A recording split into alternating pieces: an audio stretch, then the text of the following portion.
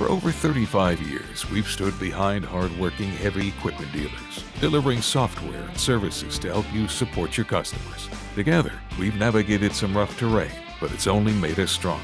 As we look forward, CDK Global is prepared to bring you even more. We've accelerated our virtual customer experience with solutions to help optimize your operations to be more innovative, profitable, and self-sufficient, today and for the future.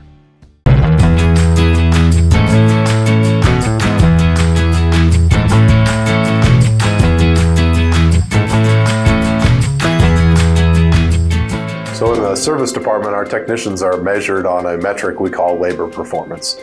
And that's basically taking a combination of two old metrics that are pretty commonplace throughout service departments, whether they be John Deere dealers or non-John Deere dealers. So what we do is we first calculate their productivity, which essentially is a measure of how many hours they're clocked onto a repair order over the total hours that they were clocked in with AgriVision equipment. And that number gives us our productivity number. Then we take that times their efficiency, which is the number of hours that we were able to bill over the number of hours that they were clocked into a repair order.